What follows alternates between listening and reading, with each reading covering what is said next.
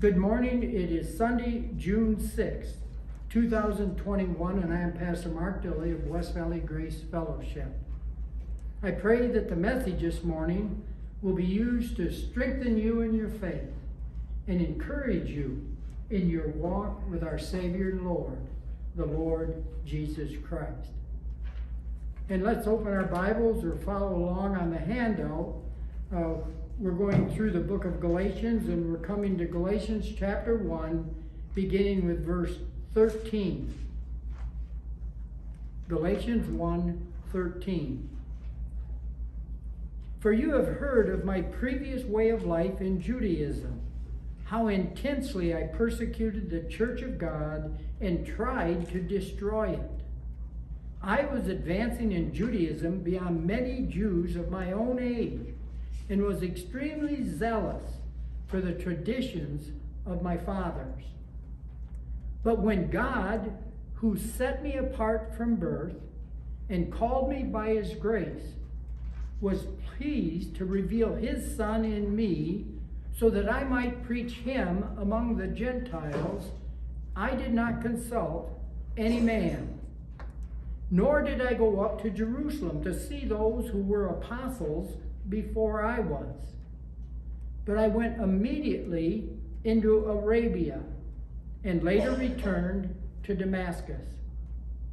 Then after 3 years, I went up to Jerusalem to get acquainted with Peter and stayed with him 15 days.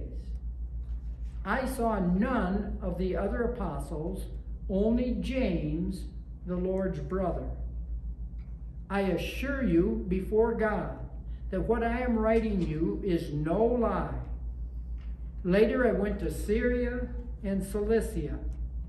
I was personally unknown to the churches of Judea that are in Christ. They only heard the report. The man who formerly persecuted us is now preaching the faith he once tried to destroy, and they praise God because of me. May God add his blessing to the reading of his word. Let's pray. Our dear Heavenly Father, we gather together today in the name of your Son and our Savior, the Lord Jesus Christ. We gather here filled with thanksgiving and awe for all that you have given us in him. This marvelous gospel of the grace of God that was committed to Paul's trust and has been kept by you and made known down through the ages, and has come to us, that Jesus Christ, the Son of God, God in the flesh, died on the cross for our sins, and that he bore them in his body, paying our punishment, that by faith in him we would receive the gift of eternal life and a future with you forever. And so our hearts are filled, Lord, with thanksgiving, and we desire to know you better, to worship you in spirit and in truth. And so we gather here this morning to be taught by your Spirit through your word what you would have us know and how you would have us live in this present evil world. And so, Lord, we look to you with confidence, knowing that you are working in every believer to will and to do of your good pleasure. And so we just simply trust in you, our faithful God, who is able to do all that he has promised. And it's in the name of your Son and our Savior, the Lord Jesus Christ, we pray. Amen. A couple of weeks ago, we talked about the radical change, and we identified some of the things that Paul was making known that were radically different than what the established religion of that day, the Hebrew religion, was preaching and believing. And so Paul says here now, as he's writing to these Galatians and probably focusing a little bit on the Jewish part of that fellowship, But anyway, he says in Galatians 1:13, "For you have heard of my previous way of life in Judaism." If you remember when Paul was converted and he tried to interact originally with other Jewish Messianic saints, they were rather hesitant. They were questioning if it might be some guise of Paul's, some deception to get into their inner groups and take them off to prison, like that's what he was doing, wherever he could find them. And so there was a lot of concern, and so Paul's expressing here, that was all true. That was before he had this radical change in his life. And so let's look at a couple of passages that talks about this. Philippians chapter 3, verses 4 through 6. And we'll actually start in Philippians 3 in the second half of verse 4. "If anyone thinks he has reasons to put confidence in the flesh, I have more. Circumcised on the 8th day, of the people of Israel, of the tribe of Benjamin, a Hebrew of Hebrews, in regard to the law, a Pharisee, as for zeal, persecuting the church, as for legal righteousness, faultless." And so that was Paul's resume as far as his religious attitude was. Again, this is where rightly dividing the word of truth becomes so critical. What was this church of God that Paul was trying to destroy, and who were the members? The church of God that he is referring to was made up of all the Jews and proselytes who had believed that Jesus Christ was the Messiah. And they had been baptized for the remission of sins. In other words, when the Lord Jesus Christ preached while he was here on earth, many people believed in him that he was the Messiah. In that message, there was no concept of the cross work of Christ. It was simply that I am the anointed one. I am the Messiah. I am the King. And if you believe that as a Jew, you were brought in to the kingdom family or the kingdom church. This assembly of people that now has trusted Christ as their Messiah. And so that's who Paul was going after. Paul never persecuted the church, which is the body of Christ, because it never existed. That was all before the radical change. All the persecution Paul was doing, there were no believers in the death, burial, and resurrection of Jesus Christ. There were no members of the church, the body of Christ at that time. And so the persecution he was doing was primarily against this small group of Jewish people who had believed that Jesus Christ was the Messiah. And they made up a very small part of the nation of Israel. And so let's look at some other ones. Acts 22, verse 19 and 20. The Apostle Paul has been converted, and Paul is recounting this conversion experience and the things that happened afterwards. And so Paul is responding here to the Lord. And he says, "Lord," I replied, "these men know that I went from one synagogue to another to imprison and beat those who believe in you. And when the blood of your martyr Stephen was shed, I stood there giving my approval and guarding the clothes of those who were killing him." Can you understand why the Jewish Messianic believers would be a little bit concerned about Paul? And so this is one of the amazing things about the Bible. The Bible is truth, and it simply declares truth. And a lot of times, we as people don't always want to accept what the Bible says, but the Word of God is the truth. It is truth. And then let's look at the next time, Acts 26, where Paul again is recounting his conversion and the things that followed.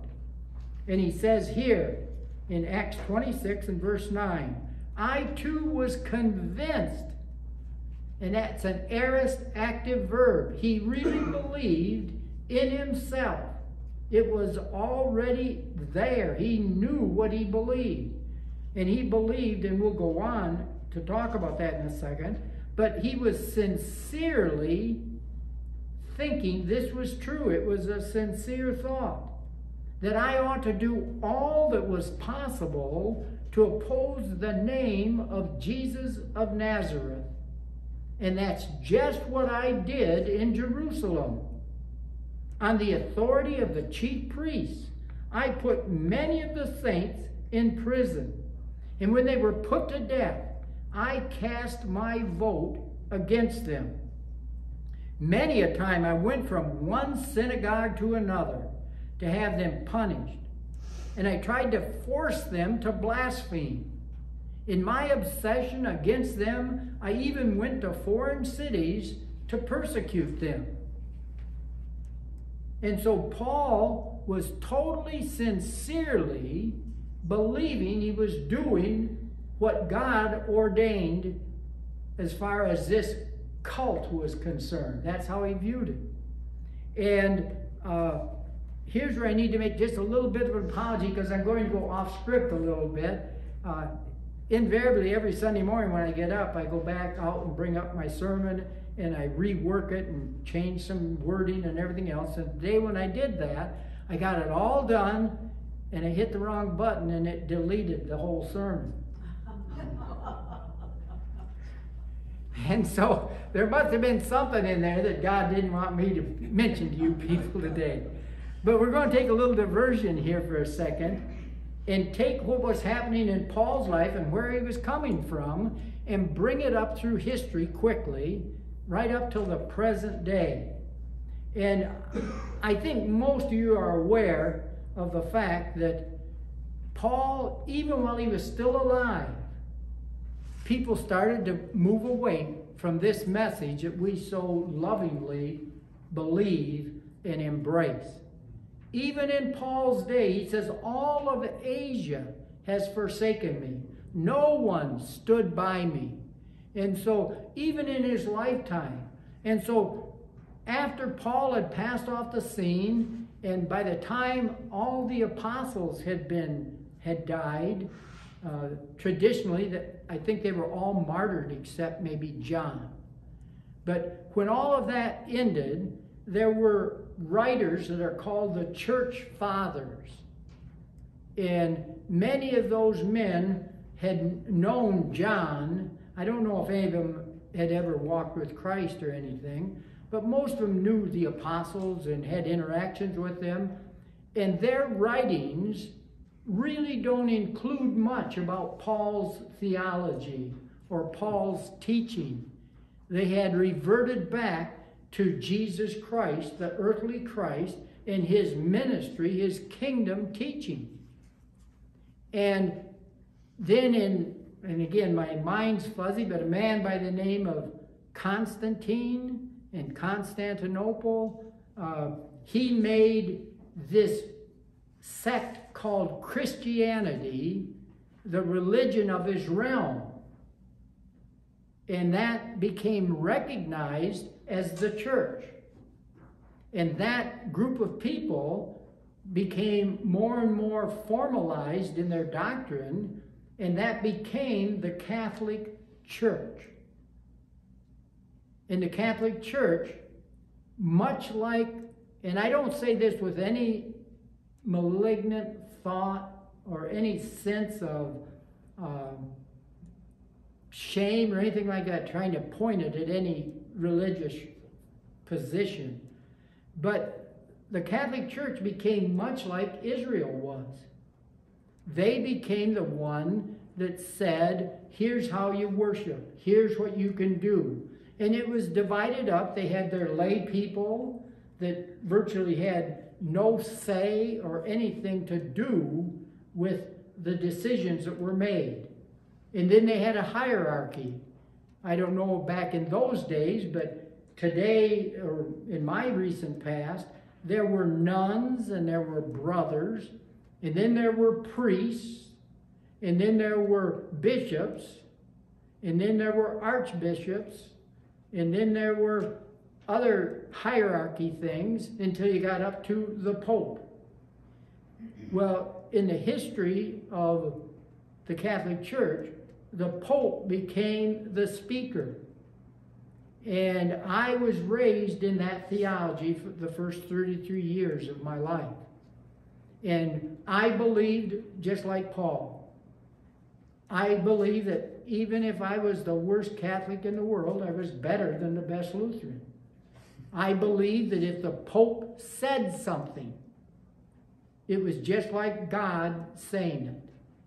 When he, and I don't know quite how to describe, but apparently he sits in a chair someplace and gets direct communication from God, and then he speaks it.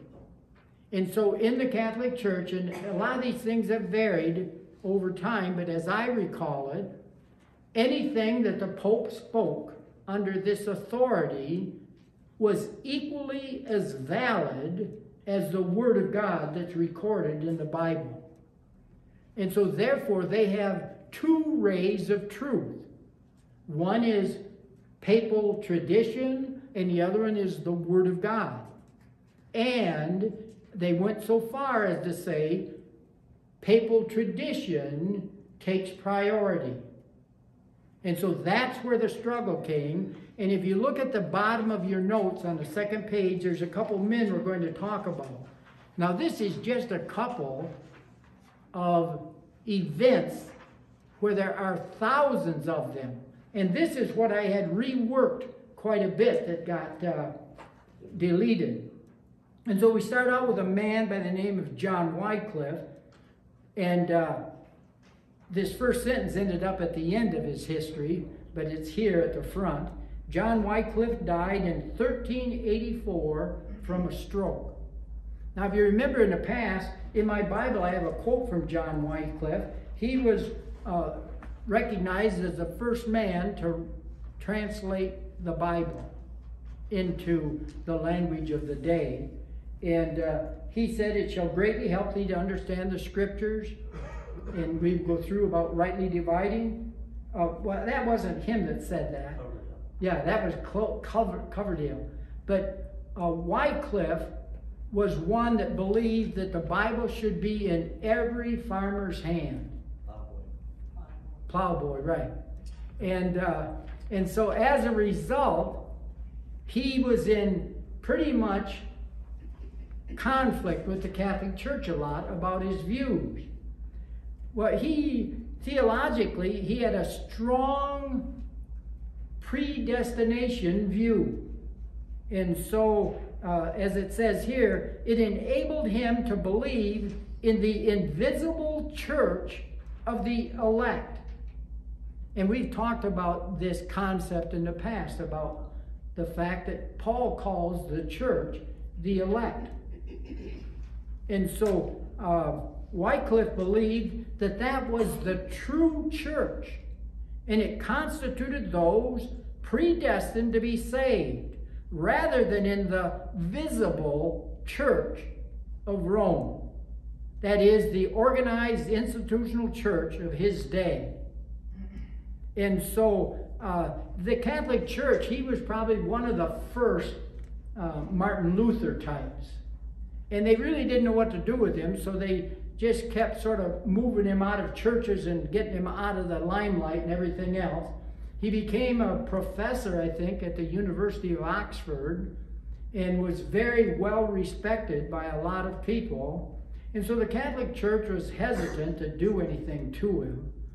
And so he ultimately died of a stroke in 1384. And then he was followed by a man by the name of John Huss, who was an adherent or one who embraced a lot of what Wycliffe was preaching, and Hus must have been a little more abrasive and a little more aggressive.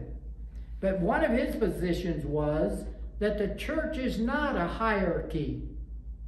It is the entire body of those who have been predestined for salvation. Christ, not the Pope, is its head. And so on June 5th, 1415, and prior to this, he'd been in a lot of trouble. They got him to come to a hearing. And so on June 5th, 1415, his trial began, and he was moved to a Franciscan monastery.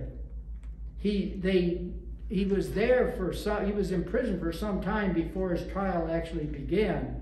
And then they moved him to this monastery. He'd been deprived food and sunlight and a lot of different things. He was probably in a pretty emaciated state by this time. And so anyway, he declared himself willing to recant if his errors should be proven to him from the Bible. In other words, he was willing to take back anything he said if they can show him in the Bible why he should do so. But otherwise, he defended his reformist protests against the church. The condemnation took place on July 6th, about a month later, in the presence of the assembly, the council, and the cathedral. After the high mass and liturgy, Huss was led into the church. He protested, and by the way, they didn't give him a chance to defend himself in this so-called trial. It's interesting, it's sort of like the trial of Christ when Israel crucified him. But anyway, he was led into the church. He protested that even at this hour he did not wish anything but to be convinced from Scripture. He fell upon his knees and asked God to forgive all his enemies. And so at the place of execution, he knelt down, spread out his hands, and prayed aloud. The executioner undressed him, tied his hands behind his back, bound his neck with a chain to a stake around which wood and straw had been piled up so that it covered him to the neck. At the last moment, Huss refused to recant and thus save his own life. God is my witness that the things charged against me I never preached, Huss said. Now Paul says that in some of his writings, that people are accusing him of things that he didn't do. In the same truth of the gospel which I have written, taught, and preached, drawing upon the sayings and positions of the holy doctors, I am ready to die today. Well, they executed him, but it was interesting. Now they decided that letting Wycliffe be buried wasn't satisfactory. So now they dug up this man that had been buried for some time. I don't know if it's hundreds of years already, a couple hundred years maybe, close to that. But they dug him up and burned what was left. Now that's history. That's just... And if you go back in the Inquisitions and things like that, there are estimates that the Catholic Church exterminated 30 million people. We think that the 6 million that got exterminated in Germany was so horrific. Now, I have no evidence if that 30 million people is accurate or not, but there's certainly much evidence in history about the persecution of the established church against those who stand strictly on the Bible. I've read many. In fact, there's a book called The Book of Martyrs, I think it is. I can't remember who wrote it. Maybe somebody knows. But it's filled. Fox's Book of Martyrs? Yeah, Fox's Book of Martyrs. It's filled with evidence like this in all of these things. Many of them saying, I will be faithful to the Pope. as long as the Pope is faithful to the Bible. And that wouldn't be acceptable. And so the point I want to make in all this is that's still happening yet today in the world. In various countries throughout the world, we're sort of maybe a little naive, and we've been protected by the grace of God to that type of persecution. But in many, many nations in the world today, the established religion of their nation persecutes Christians, people that believe in the Bible, using that term that way.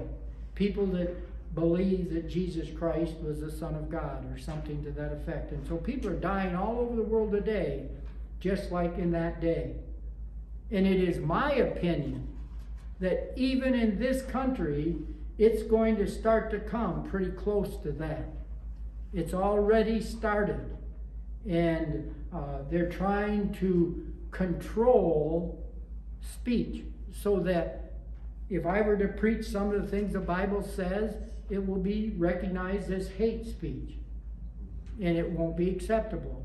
And that I believe that before, and this is just opinions, so it's not scriptural, but I believe before the church is raptured out of here, the professing church will turn against the body of Christ. And they will be saying, yeah, that's just a bunch of fanatics. Well, you know something? We are fanatics about the truth, the Word of God. And that present day professing church is just like what I think Islam is today. Those who they call radical and fundamentalists and everything in Islam are those that are really adhering to what the Quran says. That if the heathen does not repent and turn to Islam and turn to Allah, we have to train him. And then if he won't be trained, we have to discipline him. And if he won't be disciplined, we have to kill him. And so it's the same way in their religion. And it's amazing if you study a lot of these things, that it's very apparent throughout history that that's been the case. God has not been the true God of the majority for any sustained length of time in history of the human race. And that's just the way it is. And so with this type of persecution, and now it comes down to what we believe called the gospel of the grace of God. Most people don't have any problem with that at all, because grace is very prominent today in talking about grace. But when you start to articulate and define the distinctiveness of that gospel of the grace of God is in the Bible, and what is called the mystery, I can guarantee you, if you talk to people that profess to be believers in Jesus Christ, and you ask them about, well, does your church preach Jesus Christ? They'd say, oh, yes, for sure. But if you say, does your church preach Jesus Christ according to the revelation of the mystery? And their mouth will just go, what are you talking about? And so for those of us that believe what we believe, even within the church, the body of Christ, we are labeled heretics, or we're in a cult, or Satan has captured us. I've been told all those things. They'll pray for us. Fortunately, the laws protect us a little bit at this point, but I'm of the opinion one day that may all change. And so Paul, when he was doing what he was doing, was just doing what comes naturally to a religious person. They really believe that they're serving God with every fiber of their body, and they're doing what is right. And that's a way that the doctrine of Pauline theology, I know that they speak to their congregations and things and put down what we believe. But I'm here to tell you today that I don't ever foresee myself being in this position, but I would not sacrifice the truth of the mystery for anything. I just wouldn't do it. I just don't believe it. That is the truth for today. And we don't have to fight to defend it or anything else. We just trust it. And so Paul is going on here now to talk about this again in Galatians 1:14. I was advancing in Judaism beyond many Jews of my own age, and was extremely zealous for the traditions of my fathers. Paul now realizes that he's had this radical revelation given to him, that his life in Judaism was driven by pride of life and the lust of the flesh. Even though it was in the religious realm, it was not of God, it was all of the world. It was Paul's ignorant religious zeal that motivated him to do whatever he could to eradicate this perceived threat to Judaism. In spite of his rebellious and attitude against the very God he thought he was serving, the God of all grace had chosen Paul, had predestined Paul for his own special, glorious purpose. Even when Paul was fighting against it all, God had a plan for his life. And so in 1 Timothy 1:13, Paul describes that. Even though I was once a blasphemer and a persecutor and a violent man, I was shown mercy because I acted in ignorance and unbelief. Paul even describes himself as a violent man, but I'll bet you when he was doing it, he didn't perceive himself to be that. He was being a faithful soldier. He was being a defender of the faith. And so that justified his violence in those days. But he now sees it in a different light. And so I submit to you that today there remains again a great deal of ignorance and unbelief concerning Paul's gospel and the preaching of Jesus Christ according to the mystery. What a great loss they will realize when God judges the world according to Paul's gospel. And that's what Paul says in Romans chapter 2 and verse 16. In the day when God shall judge the secrets of men by Jesus Christ according to my gospel. And so I want to encourage you today that before your radical change, whatever your situation was, you were in rebellion against God. Before you came to a saving knowledge of Jesus Christ, before you understood that your sin had separated you from God and that Jesus Christ was your only hope, no matter how religious you were, no matter how faithful you were to that perceived religion, you were dead in trespasses and sins, and you were at enmity to God. And then the Spirit of God illumined your heart, enlightened your mind to the truth of the gospel, and you believed. And that's when the radical change began in you. And I pray that you will continue to grow in your radicalization, or whatever it is, that you will just be amazed with the radical grace of God in this message, that He has forgiven us all of our trespasses. I can guarantee you that the vast majority of churches today that don't really preach Paul's gospel are preaching a mixture of legalism and grace. And that admixture causes within the hearers a great sense of guiltiness, a great sense of failure, a great sense of inferiority. And as we've talked about, that's all past for all of us.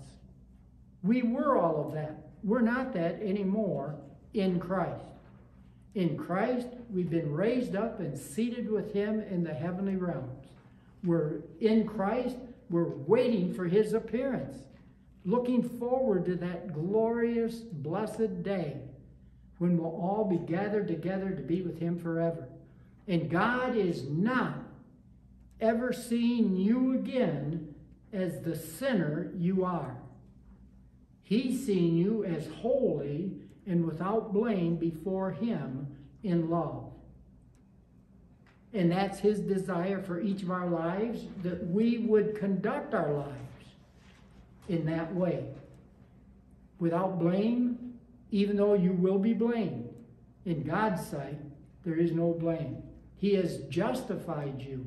He has declared you, accounted you righteous in his sight because of the righteousness of Christ that's put on your account.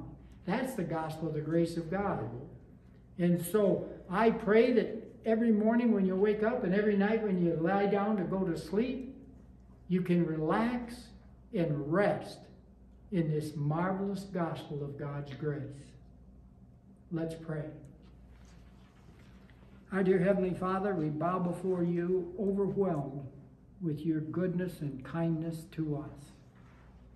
Being Gentiles in the flesh, we had no claim on you, but you had a claim on us from before the creation of the world.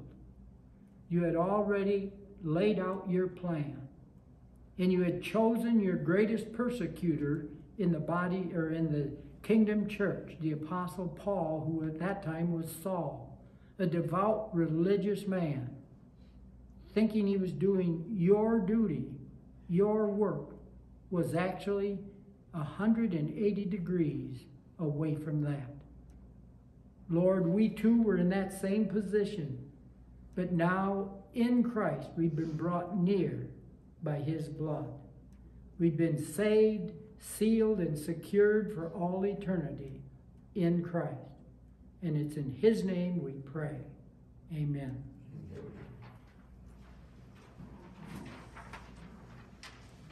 In our final